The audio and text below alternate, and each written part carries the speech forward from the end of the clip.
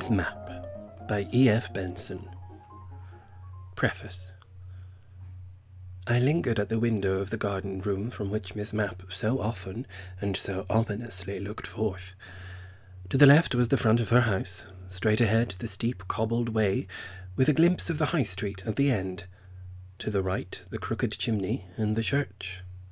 The street was populous with passengers, but search as I might, I could see none who ever so remotely resembled the objects of her vigilance. E.F. Benson, Lamb House, Rye. Chapter 1. Miss Elizabeth Mapp might have been 40, and she had taken advantage of this opportunity by being just a year or two older. Her face was of high vivid colour, and was corrugated by chronic rage and curiosity. But these vivifying emotions had preserved to her an astonishing activity of mind and body, which fully accounted for the comparative adolescence with which she would have been credited anywhere except in the charming little town which she had inhabited so long. Anger and the gravest suspicions about everybody had kept her young and on the boil.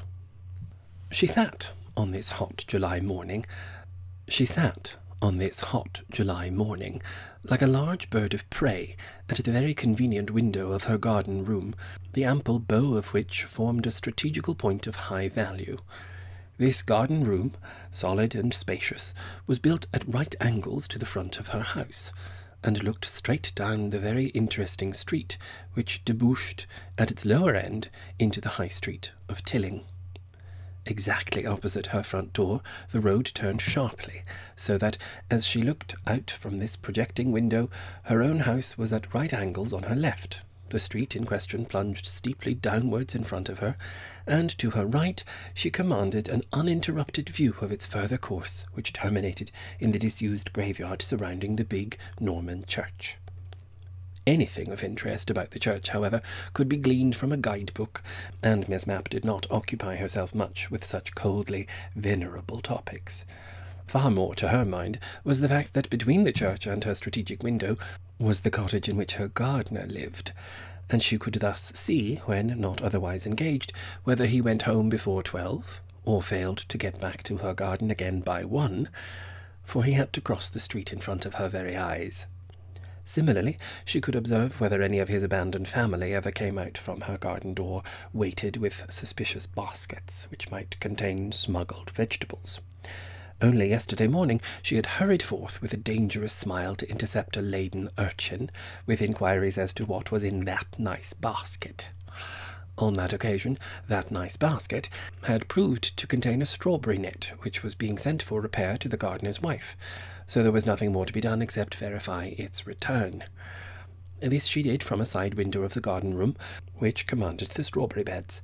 She could sit quite close to that, for it was screened by the large-leaved branches of a fig tree, and she could spy unseen. Otherwise, this road to the right leading up to the church was of no great importance, except on Sunday morning, when she could get a practically complete list of those who attended divine service, for no one of real interest lived in the humble dwellings which lined it. To the left was the front of her own house at right angles to the strategic window, and with regard to that a good many useful observations might be and were made. She could, from behind a curtain negligently half drawn across the side of the window nearest the house, have an eye on her housemaid at work, and notice if she leaned out of a window, or made remarks to a friend passing in the street, or waved salutations with a duster. Swift upon such discoveries, she would execute a flank march across the few steps of garden, and steal into the house, noiselessly ascend the stairs, and catch the offender red-handed at this public dalliance. But all such domestic espionage to right and left was flavourless and insipid compared to the tremendous discoveries which daily and hourly awaited the trained observer of the street that lay directly in front of her window. There was little that concerned the social movements of Tilling that could not be proved, or at very least reasonably conjectured, from Miss Mapp's eyrie. Just below her house on the left stood Major Flint's residence, of Georgian red brick like her own, and opposite was that of Captain Puffin. They were both bachelors, though Major Flint was generally supposed to have been the hero of some amazingly amorous adventures in early life, and always turned the subject with great abruptness when anything connected with duelling was mentioned. It was not, therefore, unreasonable to infer that he had had experiences of a bloody sort, and colour was added to this romantic conjecture by the fact that in damp rheumatic weather his left arm was very stiff, and he had been known to say that his wound troubled him. What wound that was, no one exactly knew. It might have been anything from a vaccination mark to a sabre cut. For having said that his wound troubled him, he would invariably add, "Sure, that's enough about an old campaigner." And though he might subsequently talk of nothing else except the old campaigner, he drew a veil over his old campaigns. That he had seen service in India was indeed probable, by his referring to lunch as tiffin, and calling to his parlour-maid with the ejaculation of "Quay hi!" As her name was Sarah, this was clearly a reminiscence of days in bungalows. When not in a rage, his manner to his own sex was bluff and hearty, but whether in a rage or not, his manner to the fairies, or lovely woman, was gallant and pompous in the extreme. He certainly had a lock of hair in a small gold specimen case on his watch-chain, and had been seen to kiss it when, rather carelessly, he thought that he was unobserved. Miss Mapp's eye, as she took her seat in her window on this sunny July morning, lingered for a moment on the Major's house, before she proceeded to give a disgusted glance at the pictures on the back page of her morning illustrated paper, which chiefly represented young women dancing in rings in the surf, or lying on the beach in attitudes which Miss Mapp would have scorned to adjust herself to. Neither the Major nor Captain Puffin were very early risers, but it was about time that the first signals of animation might be expected. Indeed, at this moment she quite distinctly heard that muffled roar, which to her experienced ear was easily interpreted to be "Quay hi!" "So, the Major has just come down to breakfast," she mechanically inferred, "and it's close on 10 o'clock. Let me see, Tuesday, Thursday, Saturday, porridge morning." Her penetrating glance shifted to the house exactly opposite to that in which it was porridge morning, and even as she looked, a hand was thrust out of a small upper window and deposited a sponge on the sill. Then from the inside the lower sash was thrust firmly down, so as to prevent the sponge from blowing away and falling into the street. Captain Puffin, it was therefore clear, was a little later than the Major that morning, but he always shaved and brushed his teeth before his bath, so that there was but a few minutes between them. General manoeuvres in Tilling, the gradual burstings of fluttering life from the chrysalis of the night, the emergence of the ladies of the town with their wicker baskets in their hands for housekeeping purchases, the exodus of men to catch the 11:20 a.m. steam tram out to the golf links, and other first steps in the duties and diversions of the day, did not get into full swing till 10:30, and Miss Mapp had ample time to skim the headlines of her paper and indulge in chaste meditations about the occupants of these two houses, before she need really make herself alert to miss nothing. Of the two, Major Flint, without doubt, was the more attractive to the feminine sense. For years Miss Mapp had tried to cajole him into marrying her, and had not nearly finished yet. With his record of adventure, with the romantic reek of India and camphor in the tiger skin of the rugs that strewed his hall and surged like a rising tide up the wall, with his haughty and gallant manner, with his loud pshawings and sniffs at nonsense and balderdash, his thumpings on the table to emphasize an argument, with his wound and his prodigious swipes at golf, his intolerance of any who believed in ghosts, microbes, or vegetarianism, there was something dashing and risky about him. You felt that you were in the presence of some hot coal straight from the furnace of creation. Captain Puffin, on the other hand, was of clay so different that he could hardly be considered to be made of clay at all. He was lame and short and meagre, with strings of peaceful beads and Papuan aprons in his hall instead of wild tiger skins, and had a jerky, inattentive manner and a high-pitched voice. Yet, to Miss Mapp's mind, there was something behind his unimpressiveness that had a mysterious quality, all the more so because nothing of it appeared on the surface. Nobody could call Major Flint, with his bawlings and his sniffings, the least mysterious. He laid all his loud cards on the table, great hulking kings and aces. But Miss Mapp felt far from sure that Captain Puffin did not hold a joker, which would some time come to light. The idea of being Mrs. Puffin was not so attractive as the other, but she occasionally gave it her remote consideration. Yet there was mystery about them both, in spite of the fact that most of their movements were so amply accounted for. As a rule, they played golf together in the morning, reposed in the afternoon, as could easily be verified by anyone standing on a still day in the road between their houses and listening to the loud and rhythmical breathings that fanned the tranquil air, certainly went out to tea parties afterwards, and played bridge till dinner-time, or if no such entertainment was preferred to them, occupied armchairs at the country club, or laboriously amassed 100 at billiards.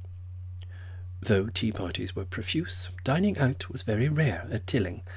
Patience or a jigsaw puzzle occupied the hour or two that intervened between domestic supper and bedtime. But again and again, Miss Mapp had seen lights burning in the sitting-room of those two neighbours at an hour when such lights, as were still in evidence in Tilling, were strictly confined to bedrooms, and should indeed have been extinguished there. And only last week, being plucked from slumber by some unaccountable indigestion, for which she blamed a small green apple, she had seen at no less than 12:30 in the morning the lights in Captain Puffin's sitting-room still shining through the blind. This had excited her so much that at risk of toppling into the street she had craned her neck from her window and observed a similar illumination in the house of Major Flint. They were not together then, for in that case any prudent householder, and God knew that they both of them scraped and saved enough, or if he didn't know, Miss Mapp did, would have quenched his own lights, if he were talking to his friend in his friend's house. The next night, the pangs of indigestion having completely vanished, she set her alarm clock at the same timeless hour, and had observed exactly the same phenomenon. Such late hours, of course, amply accounted for these late breakfasts. But why, so Miss Mapp pithily asked herself, why these late hours? Of course, they both kept summer-time, whereas most of Tilling utterly refused, except when going by train, to alter their watches because Mr. Lloyd George told them to. But even allowing for that, then she perceived that summer-time made it later than ever for its adherents, so that was no excuse. Miss Mapp had a mind that was incapable of believing the improbable, and the current explanation of these late hours was very improbable indeed. Major Flint often told the world in general that he was revising his diaries, and that the only uninterrupted time which he could find in this pleasant whirl of life at Tilling was when he was alone in the evening. Captain Puffin, on his part, confessed to a student's curiosity about the ancient history of Tilling, with regard to which he was preparing a monograph. He could talk, when permitted, by the hour about the reclamation from the sea of the marshland south of the town, and about the old Roman road which was built on a raised causeway, of which traces remained. But it argued, so thought Miss Mapp, an unprecedented egoism on the part of Major Flint, and an equally unprecedented love of antiquities on the part of Captain Puffin, that they should prosecute their studies, with gas at the present price, till such hours. No, Miss Mapp knew better than that, but she had not made up her mind exactly what it was that she knew. She mentally rejected the idea that egoism, even in these days of diaries and autobiographies and antiquities, accounted for so much study, with the same healthy intolerance with which a vigorous stomach rejects unwholesome food, and did not allow herself to be insidiously poisoned by its retention. But as she took up her light aluminium opera glasses to make sure whether it was Isabel Poppet or not, who was now stepping with that high prancing tread into the stationer's in the High Street, she exclaimed to herself, for the 365th time after breakfast, "It's very baffling." For it was precisely a year today since she had first seen those mysterious midnight squares of illuminated blind. Baffling, in fact, was a word that constantly made short appearances in Miss Mapp's vocabulary, though its retention for a whole year over one subject was unprecedented. but never yet had baffled, sullied her wells of pure, undefiled English. Movement had begun. Mrs. Plastow, carrying her wicker basket, came round the corner by the church, in the direction of Miss Mapp's window, and, as there was a temporary coolness between them, following violent heat, with regard to some worsted of brilliant rose madder hue, which a forgetful draper had sold to Mrs. Plastow, having definitely promised it to Miss Mapp. But Miss Mapp's large-mindedness scorned to recall the sordid details of this paltry appropriation.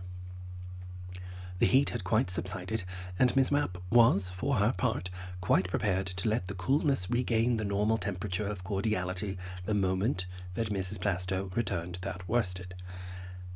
Outwardly and publicly, friendly relationships had been resumed, and as the coolness had lasted 6 weeks or so, it was probable that the worsted had already been incorporated into the ornamental border of Mrs. Plastow's jumper or winter scarf, and a proper expression of regret would have to do instead. So the nearer Mrs. Plastow approached, the more invisible she became to Miss Mapp's eye, and when she was within saluting distance, had vanished altogether. Simultaneously, Miss Poppet came out of the stationer's in the High Street. Mrs. Plastow turned the corner below Miss Mapp's window, and went bobbing along down the steep hill. She walked with the motion of those mechanical dolls sold in the street, which have 3 legs set as spokes to a circle, so that their feet emerge from their dress with Dutch and rigid regularity, and her figure had a certain squat rotundity that suited her gait.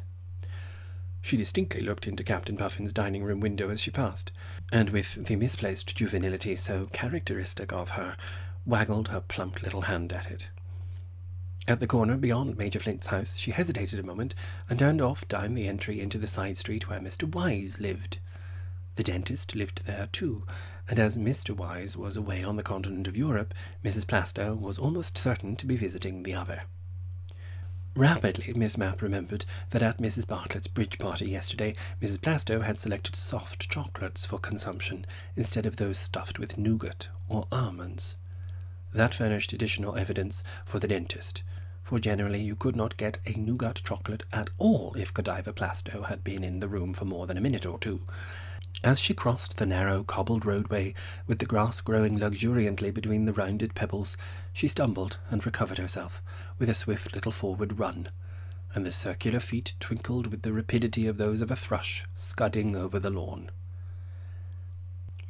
By this time, Isabel Poppet had advanced as far as the fish shop 3 doors below the turning down, which Mrs. Plastow had vanished. Her prancing progress paused there for a moment, and she waited with one knee highly elevated, like a statue of a curveting horse, before she finally decided to pass on. But she passed no further than the fruit shop next door, and took the 3 steps that elevated it from the street in a single prance, with her Roman nose high in the air. Presently she emerged, but with no obvious rotundity like that of a melon projecting from her basket so that Miss Mapp could see exactly what she had purchased, and went back to the fish shop again. Surely she would not put fish on the top of fruit, and even as Miss Mapp's lucid intelligence rejected this supposition, the true solution struck her. Ice, she said to herself, and sure enough, projecting from the top of Miss Poppet's basket, when she came out, was an angular peak, wrapped up in paper already wet. Miss Poppet came up the street, and Miss Mapp put up her illustrated paper again, with the revolting picture of the Brighton sea nymphs turned towards the window. Peeping out behind it, she observed that Miss Poppet's basket was apparently oozing with bright Venus blood, and felt certain that she had bought red currants. That, coupled with the ice, made conjecture complete. She had bought red currants slightly damaged, or they would not have oozed so speedily, in order to make that iced red currant fool of which she had so freely partaken at Miss Mapp's last bridge party. That was a very scurvy trick, for iced red currant fool was an invention of Miss Mapp's, who, when it was praised, said that she inherited the recipe from her grandmother. But Miss Poppet had evidently entered the lists against Grandmamma Mapp, and she had as evidently guessed that quite inferior fruit that was distinctly off, was undetectable when severely iced. Miss Mapp could only hope that the fruit in the basket now bobbing past her window was so much off that it had begun to ferment. Fermented red currant fool was nasty to the taste, and, if persevered in, disastrous in its effects. General unpopularity might be needed to teach Miss Moppet not to trespass on Grandmamma Mapp's preserves. Isabel Poppet lived with a flashy and condescending mother just round the corner beyond the gardener's cottage and opposite the west end of the church. They were comparatively new inhabitants of Tilling, having settled here only 2 or 3 years ago, and Tilling had not yet quite ceased to regard them as rather suspicious characters. Suspicion smouldered, though it blazed no longer. They were certainly rich, and Miss Mapp suspected them of being profiteers. They kept a butler, of whom they were both in considerable awe, who used almost to shrug his shoulders when Mrs. Poppet gave him an order. They kept a motor car, to which Mrs. Poppet was apt to allude more frequently than would have been natural if she had always been accustomed to one, and they went to Switzerland for a month every winter, and to Scotland for the shooting season, as Mrs. Poppet terribly remarked, every summer. This all looked very black, and though Isabel conformed to the manners of Tilling in doing household shopping every morning with her wicker basket, and buying damaged fruit for fool, and in dressing in the original home-made manner indicated by good breeding and narrow incomes, Miss Mapp was sadly afraid that these habits were not the outcome of chaste and instinctive simplicity, but of the ambition to be received by the old families of Tilling as one of them. But what did a true Tillingite want with a butler and a motor car? And if these were not sufficient to cast grave doubts on the sincerity of the inhabitants of Ye Small House, there was still very vivid in Miss Mapp's mind that dreadful moment, undimmed by the years that had passed over it, when Mrs. Poppet broke the silence, at an altogether too sumptuous lunch, by asking Mrs. Plastow if she did not find the super tax a grievous burden on our little incomes. Miss Mapp had drawn in her breath sharply, as if in pain, and after a few gasps turned the conversation. Worst of all, perhaps because more recent, was the fact that Mrs. Poppet had just received the dignity of the M.B.E., or Member of the Order of the British Empire, and put it on her cards too, as if to keep the scandal alive. Her services in connection with the Tilling Hospital had been entirely confined to putting her motor car at its disposal when she did not want it herself, and not a single member of the Tilling Working Club, which had knitted its fingers to the bone and made enough seven-tailed bandages to reach to the moon, had been offered a similar decoration. If anyone had, she would have known what to do. A stinging letter to the Prime Minister, saying that she worked not with hope of distinction, but from pure patriotism, would have certainly been Miss Mapp's rejoinder. She actually drafted the letter when Mrs. Poppet's name appeared, and diligently waded through column after column of subsequent lists to make sure that she, the originator of the Tilling Working Club, had not been the victim of a similar insult. Mrs. Poppet was a climber. That was what she was, and Miss Mapp was obliged to confess that very nimble she had been. The butler and the motor car, so frequently at the disposal of Mrs. Poppet's friends, and the incessant lunches and teas had done their work. She had fed rather than starved Tilling into submission, and Miss Mapp felt that she alone upheld the dignity of the old families.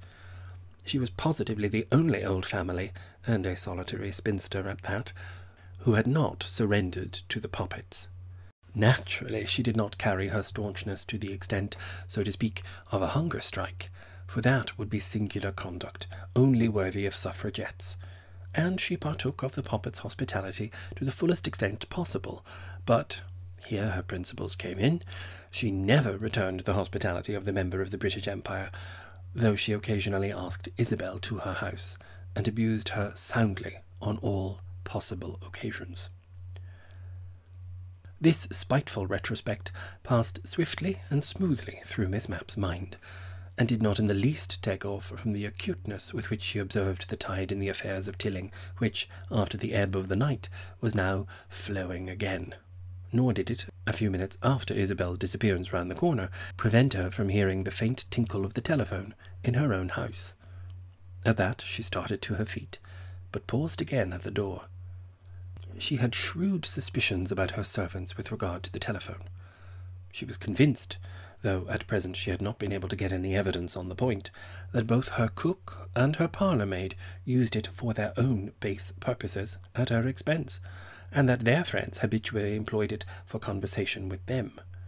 And perhaps, who knows, her housemate was the worst of the lot, for she affected an almost incredible stupidity with regard to the instrument, and pretended not to be able either to speak through it or to understand its cacklings. All that might very well be assumed in order to divert suspicion, so Miss Mapp paused by the door to let any of these delinquents get deep in conversation with her friend. A soft and stealthy advance towards the room called the morning room, a small apartment opening out of the hall and used chiefly for the bestowal of hats and cloaks and umbrellas, would then enable her to catch one of them red-mouthed, or at any rate to overhear fragments of conversation which would supply equally direct evidence.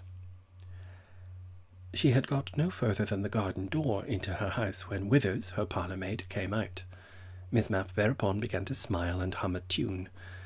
Then the smile widened, and the tune stopped. "Yes, Withers," she said. "Were you looking for me?" "Yes, miss," said Withers. "Miss Poppet has just rung you up." Miss Mapp looked much surprised. "And to think that the telephone should have rung without my hearing it," she said. "I must be growing deaf, Withers, in my old age. What does Miss Poppet want?" "She hopes you will be able to go to tea this afternoon and play bridge. She expects that a few friends may look in at 4:15. A flood of lurid light poured into Miss Mapp's mind.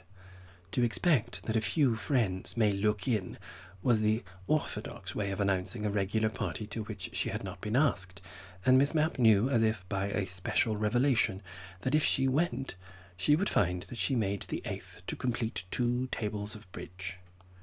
When the butler opened the door, he would undoubtedly have in his hand a half-sheet of paper on which were written the names of the expected friends, and if the caller's name was not on that list, he would tell her with brazen impudence that neither Mrs. Poppet nor Miss Poppet were at home, while, before the baffled visitor had turned her back, he would admit another caller who had duly appeared on his reference paper. So then the Poppets were giving a bridge party, to which she had only been bidden at the last moment, clearly to take the place of some expected friend who had developed influenza, lost an aunt, or been obliged to go to London. Here, too, was the explanation of why, as she had overheard yesterday, Major Flint and Captain Puffin were only intending to play 1 round of golf today, and to come back by the 2:20 train. And why seek any further for the explanation of the lump of ice and the red currants, probably damaged, which she had observed Isabel purchase? And anyone could see, at least Miss Mapp could, why she had gone to the stationer's in the High Street just before. Packs of cards.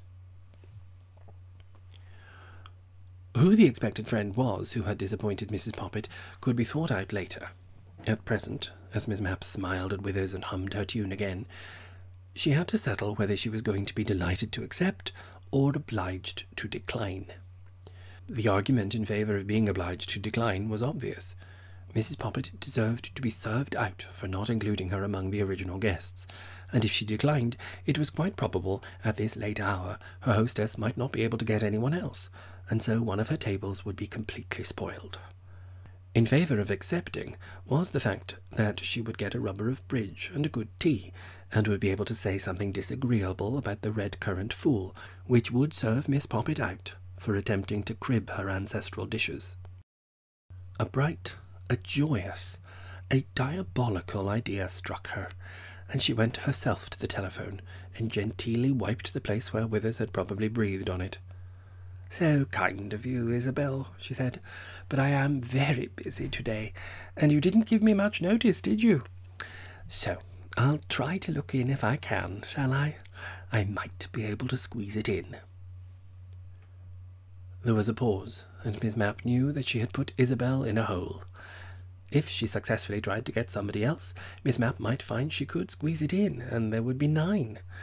If she failed to get someone else, and Miss Mapp couldn't squeeze it in, then there would be 7. Isabel wouldn't have a tranquil moment all day.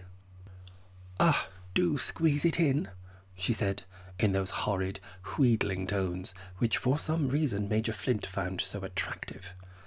That was one of the weak points about him, and there were many, many others. But that was among those which Miss Mapp found it difficult to condone. "If I possibly can," said Miss Mapp. "But at this late hour. Goodbye, dear, or only au reservoir, we hope." She heard Isabel's polite laugh at this nearly new and delicious malaprop before she rang off. Isabel collected malaprops and wrote them out in a notebook. If you reversed the notebook and began at the other end, you would find the collection of spoonerisms, which were very amusing too. Tea, followed by a bridge party, was, in summer, the chief manifestation of the spirit of hospitality in Tilling. Mrs. Poppet, it is true, had attempted to do something in the way of dinner parties, but though she was at liberty to give as many dinner parties as she pleased, nobody else had followed her ostentatious example. Dinner parties entailed a higher scale of living. Miss Mapp, for one, had accurately counted the cost of having 3 hungry people to dinner, and found that one such dinner party was not nearly compensated for, in the way of expense, by being invited to 3 subsequent dinner parties by your guests. Voluptuous teas were the rule, after which you really wanted no more than little bits of things, a cup of soup, a slice of cold tart, or a dished-up piece of fish and some toasted cheese. Then, after the excitement of bridge, and bridge was very exciting in Tilling, a jigsaw puzzle or patience cooled your brain and composed your nerves. In winter, however, with its scarcity of daylight, Tilling commonly gave evening bridge parties, and asked the requisite number of friends to drop in after dinner, though everybody knew that everybody else had only partaken of bits of things. Probably the ruinous price of coal had something to do with these evening bridge parties, for the fire that warmed your room when you were alone would warm all your guests as well, and then, when your hospitality was returned, you could let your sitting-room fire go out. But though Miss Mapp was already planning something in connection with winter bridge, winter was a long way off yet. Before Miss Mapp got back to her window in the garden-room, Mrs. Poppet's great offensive motor-car, which she always alluded to as the Royce, had come round the corner, and, stopping opposite Major Flint's house, was entirely extinguishing all survey of the street beyond. It was clear enough, then, that she had sent the Royce to take the 2 out to the golf links, so that they should have time to play their round and catch the 2:20 back to Tilling again, so as to be in good time for the bridge party. Even as she looked, Major Flint came out of his house on one side of the Royce, and Captain Puffin on the other. The Royce obstructed their view of each other, and simultaneously each of them shouted across to the house of the other. Captain Puffin emitted a loud "Cooey, Major," an Australian ejaculation learned on his voyages, while Major Flint bellowed "Cry high, Captain," which, all the world knew, was of Oriental origin. The noise each of them made prevented him from hearing the other, and presently one, in a fuming hurry to start, ran round in front of the car at the precise moment that the other ran round behind it, and so they both banged loudly on each other's knockers. These knocks were not so precisely simultaneous as the shouts had been, and this led to mutual discovery, hailed with peals of falsetto laughter on the part of Captain Puffin, and the more manly guffaws of the Major. After that, the Royce lumbered down the grass-grown cobbles of the street, and after a great deal of reversing, managed to turn the corner. Miss Mapp set off with her basket to do her shopping. She carried in it the weekly books, which she would leave with payment, but not without argument, at the tradesmen's shops. There was an item for suet, which she intended to resist to the last breath in her body, though her butcher would probably surrender long before that. There was an item for eggs at the dairy, which she might have to pay, though it was a monstrous overcharge. She had made up her mind about the laundry. She intended to pay that bill with an icy countenance and say "Good morning forever," or words to that effect, unless the proprietor instantly produced the article of clothing, which had been lost in the wash, like King John's treasures, or refunded an ample sum for the replacing of it. All these quarrelsome errands were meat and drink to Miss Mapp. Tuesday morning, the day on which she paid and disputed her weekly bills, was as enjoyable as Sunday mornings when, sitting close under the pulpit, she noted the glaring inconsistencies and grammatical errors in the discourse. After the bills were paid and business was done, there was pleasure to follow, for there was a fitting on at the dressmaker's, the fitting on of a tea gown, to be worn at winter evening bridge parties, which, unless Miss Mapp was sadly mistaken, would astound and agonize by its magnificence all who set eyes on it. She had found the description of it as worn by Mrs. Titus W. Trout in an American fashion paper. It was of what was described as kingfisher blue, and had lumps and wedges of lace round the edge of the skirt, and orange chiffon round the neck.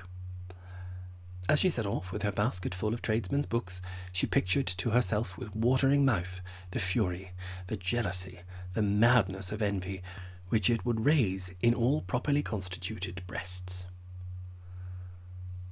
In spite of her malignant curiosity and her cancerous suspicions about all her friends, in spite, too, of her restless activities, Miss Mapp was not, as might have been expected, a lady of lean and emaciated appearance.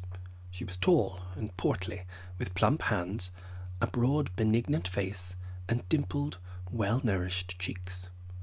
An acute observer might have detected a danger warning in the sidelong glances of her rather bulgy eyes, and in a certain tightness at the corners of her expansive mouth, which boded ill for any who came within snapping distance. But to a more superficial view, she was a rollicking, good-natured figure of a woman. Her mode of address, too, bore out this misleading impression. Nothing, for instance, could have been more genial just now than her telephone voice to Isabel Poppit, or her smile to Withers, even while she so strongly suspected her of using the telephone for her own base purposes. And as she passed along the high street, she showered little smiles and bows on acquaintances and friends. She markedly drew back her lips in speaking, being in no way ashamed of her long white teeth, and wore a practically perpetual smile when there was the least chance of being under observation.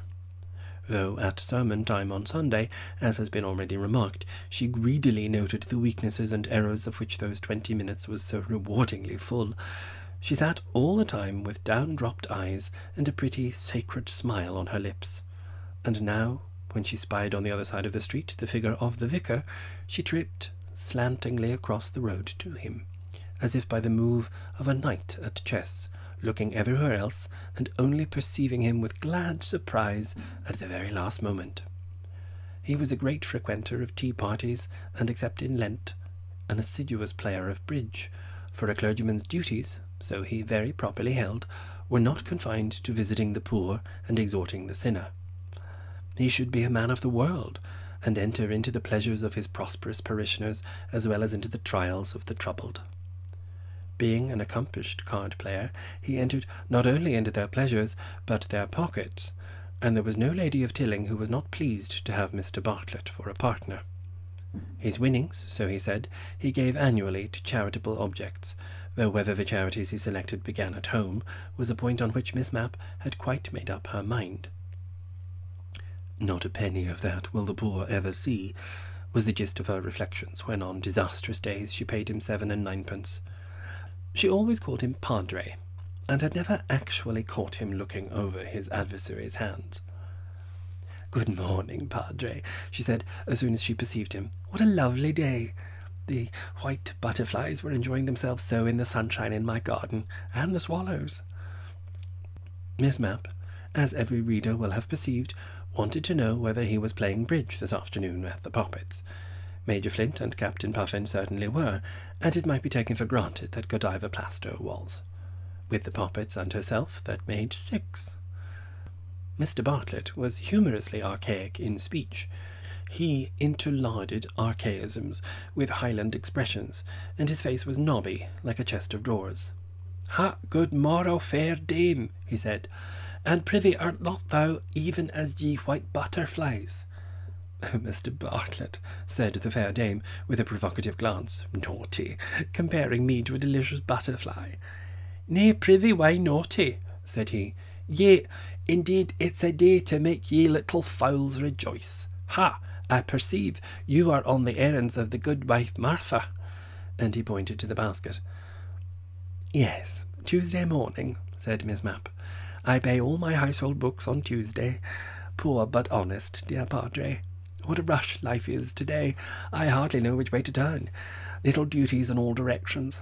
And you're always busy, such a busy bee. Busy bee, busy Bartlett, quoth she. Yes, I'm a busy bee today, Mistress Mapp. Sermon all morning, choir practice at 3, a baptism at 6. No time for a walk today, let alone a bit turn at the golf. Miss Mapp saw her opening, and made a busy bee line for it. Oh, but you should get regular exercise, Padre, said she. You take no care of yourself. After choir practice now, and before the baptism, you could have a brisk walk, to please me. Yes, I had meant to get a breath of fresh air then, said he. But ye good Dame Poppet has insisted that I take a wee hand at the carts with the wifey and I. Prithee, shall we meet there? That makes 7 without me, thought Miss Mapp in parenthesis. Aloud she said, If I could squeeze it in, Padre, I have promised dear Isabel to do my best. Well, and a lassie can do no more, said he. Au reservoir then. Miss Mapp was partly pleased, partly annoyed by the agility with which the Padre brought out her own particular joke. It was she who had brought it down to Tilling, and she felt she had an option on it at the end of every interview, if she meant, as she had done on this occasion, to bring it out. On the other hand, it was gratifying to see how popular it had become. She had heard it last month, when on a visit to a friend at that sweet and refined village called Rhythm. It was rather looked down on there as not being sufficiently intellectual, but within a week of Miss Mapp's return, Tilling rang with it, and she let it be understood that she was the original humorist. Godiva Plasto came whizzing along the pavement, a short, stout, breathless body who might, so thought Miss Mapp, have acted up to the full and fell associations of her Christian name without exciting the smallest curiosity on the part of the lewd. Miss Mapp had much the same sort of figure, but her height, so she was perfectly satisfied to imagine, converted corpulence into majesty. The swift alternation of those Dutch-looking feet gave the impression that Mrs. Plasto was going at a prodigious speed, but they could stop revolving without any warning, and then she stood still. Just when a collision with Miss Mapp seemed imminent, she came to a dead halt. It was as well to be quite certain that she was going to the Poppets, and Miss Mapp forgave and forgot about the worsted until she had found out. She could never manage the indelicacy of saying Godiva, whatever Mrs. Plasto's figure and age might happen to be, but always addressed her as Diva, very affectionately, whenever they were on speaking terms. "What a lovely morning, Diva, darling," she said, and noticing that Mr. Bartlett was well out of earshot, "the white butterflies were enjoying themselves so in the sunshine in my garden, and the swallows." Godiva was telegraphic in speech. "Lucky birds," she said. "No teeth. Beaks." Miss Mapp remembered her disappearance round the dentist's corner half an hour ago, and her own firm inference on the problem. "Toothache, darling," she said. "So sorry." "Wisdom," said Godiva. "Out at 1 o'clock. Gas. Ready for bridge this afternoon. Playing? Poppets." "If I can squeeze it in, dear," said Miss Mapp. "Such a hustle today." Diva put her hand to her face as wisdom gave her an awful twinge. Of course, she did not believe in the hustle, but her pangs prevented her from caring much. "Meet you then," she said. "Shall be all comfortable then. Oh—" This was more than could be borne, and Miss Mapp hastily interrupted. "Au reservoir, Diva, dear," she said with extreme acerbity, and Diva's feet began swiftly revolving again. The problem about the bridge party thus seemed to be solved. The 2 Poppets, the 2 Bartletts, the Major and the Captain, with Diva Darling and herself, made 8, and Miss Mapp, with a sudden recrudescence of indignation against Isabel with regard to the red-currant fool and the belated invitation, made up her mind that she would not be able to squeeze it in, thus leaving the party 1 short. Even apart from the red-currant fool, it served the Poppets right for not asking her originally, but only when, as seemed now perfectly clear, somebody else had disappointed them. But just as she emerged from the butcher's shop, having gained a complete victory in the matter of that suet, without expending the last breath in her body, or anything like it, the whole of the seemingly solid structure came toppling to the ground. For on emerging, flushed with triumph, leaving the baffled butcher to try his tricks on somebody else, if he chose, but not on Miss Mapp, she ran straight into the disgrace of Tilling and her sex, the suffragette post-impressionist artist, who painted from the nude, both male and female, the socialist and the Germanophile, all incarnate in one frame. In spite of these execrable antecedents, it was quite in vain that Miss Mapp had tried to poison the collective mind of Tilling against this creature. If she hated anybody, and she undoubtedly did, she hated Irene Coles. The bitterest part of it all was that if Miss Coles was amused at anybody, and she undoubtedly was, she was amused at Miss Mapp. Miss Coles was strolling along in the attire to which Tilling generally had got accustomed, but Miss Mapp never. She had an old wide-awake hat jammed down on her head, a tall collar and stock, a large loose coat, knickerbockers, and grey stockings. In her mouth was a cigarette. In her hand she swung the orthodox wicker basket. She had certainly been to the other fishmongers at the end of the high street for a lobster, revived perhaps after a sojourn on the ice by this warm sun, which the butterflies and the swallows had been rejoicing in, was climbing with claws and waving legs over the edge of it. Irene removed her cigarette from her mouth, and did something in the gutter which is usually associated with the floor of third-class smoking carriages. Then her handsome, boyish face, more boyish because her hair was closely clipped, broke into a broad grin. "Hello, Mapp," she said. "Been giving the tradesmen what for on Tuesday morning?" Miss Mapp found it extremely difficult to bear this obviously insolent form of address without a spasm of rage. Irene called her Mapp because she chose to, and Mapp, more bitterness, felt it wiser not to provoke Coles. She had a dreadful humorous tongue, an indecent disregard of public or private opinion, and her gift of mimicry was as appalling as her opinion about the Germans. Sometimes Miss Mapp alluded to her as quaint Irene, but that was as far as she got in the way of reprisals. "Oh, you sweet thing," she said, "treasure." Irene, in some ghastly way, seemed to take note of this. Why men like Captain Puffin and Major Flint found Irene fetching and killing was more than Miss Mapp could understand, or wanted to understand. Quaint Irene looked down at her basket. "Why, there's my lunch going over the top like those beastly British Tommies," she said. "Get back, love." Miss Mapp could not quite determine whether love was a sarcastic echo of treasure. It seemed probable. "Oh, what a dear little lobster," she said. "Look at his sweet claws." "I shall do more than look at them soon," said Irene, poking it into her basket again. "Come and have tiffin, quite high. I've got to look after myself today." "What has happened to your devoted Lucy?" asked Miss Mapp. Irene lived in a very queer way with one gigantic maid, who, but for her sex, might have been in the Guards. "Ill. I suspect scarlet fever," said Irene. "Very infectious, isn't it? I was up nursing her all last night." Miss Mapp recoiled. She did not share Major Flint's robust views about microbes. "But I hope, dear, you're thoroughly disinfected." "Oh, yes, soap and water," said Irene. "By the way, are you puppeting this afternoon?" "If I can squeeze it in," said Miss Mapp. "We'll meet again, then. Oh, au reservoir," said Miss Mapp instantly. "No, not that silly old chestnut," said Irene. "I wasn't going to say that. I was only going to say, oh, do come to tiffin. You and me and the lobster, then you and me. But it's a bore about Lucy. I was painting her. Fine figure, gorgeous legs.